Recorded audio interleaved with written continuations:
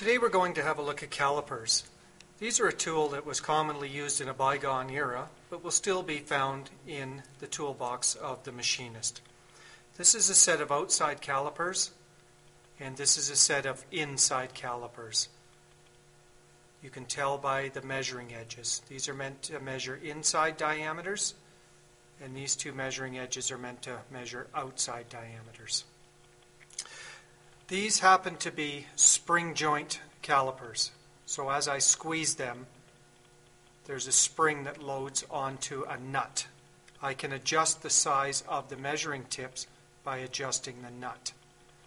These actually have a really unique feature, whereas if I squeeze it a little bit, I have a split nut that can actually open up and slide quite easily up and down the thread.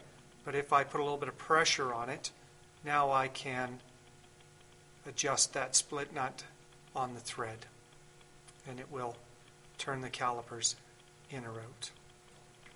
The idea behind these calipers is to measure roughly over the outside of a piece of stock or on the inside of a piece of stock.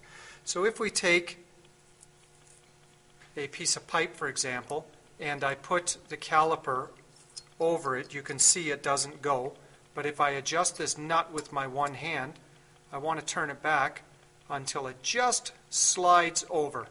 And then I'll turn the nut in until I just feel a little bit of drag with both of these measuring faces being on the same plane. In other words, I don't want to twist it. I want to have it across the same plane and get just a little bit of drag. Now you will notice that there is no graduation on this tool. So what I would have to do is I would have to take another tool with a scale and put it up against this tool. This is called a transfer type measuring tool, and this is transfer measurement. I would then hold the rule up against the one measuring face and measure out to the size required. In this case, it would be 2 1/4 inches. Because it is a transfer type measuring tool, and you may not have a lot of experience using this tool, I would suggest that you try to take the measurement at least twice and see if you get the same size. The other tool is the inside caliper, and this happens to be an inside spring joint caliper. How these would work is I would set it inside a bore on the one leg, and again I would be adjusting the nut up top. Now what I want to do in the bore as I'm adjusting the nut is I want to have it sit against the one surface of the bore, and I want to wiggle the top one back and forth as I'm turning the nut, and I also want to have the caliper go into the bore and back, and I just want to be able to feel the highest point until it just drags. So what I'm going to do is I'm going to set it inside the bore, and I'm going to hold this bottom leg in place, and I'm going to have the nut come in a little bit, and then I'm going to move the tool back and forth and in and out until I just get a little bit of drag on it. Now this is a little more tricky than using the outside calipers. The inside ones require a little more skill. Now I have the size set. I want to be very, very careful I don't hit this nut changing the size of these measuring points.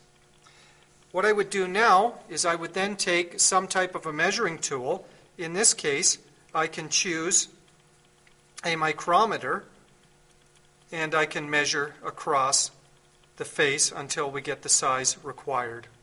So what I would do is set it on the one leg, measure it back and forth and in and out. Again, now that we have the size of that bore, I would hold the one leg against the far end of the micrometer.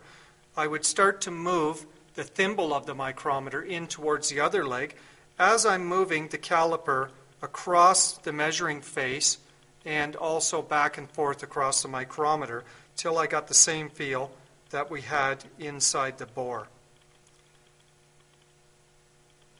And this part is very close to 1 3/4 inside diameter, 2 1/4 outside inch diameter,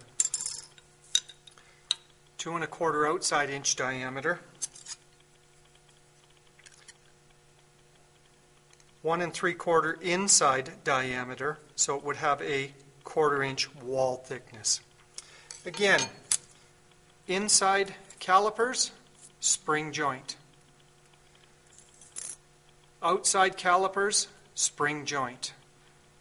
They also come in a firm joint. Although these are not calipers, they do have a firm joint, and I wanted to show you how it would work with a firm joint caliper.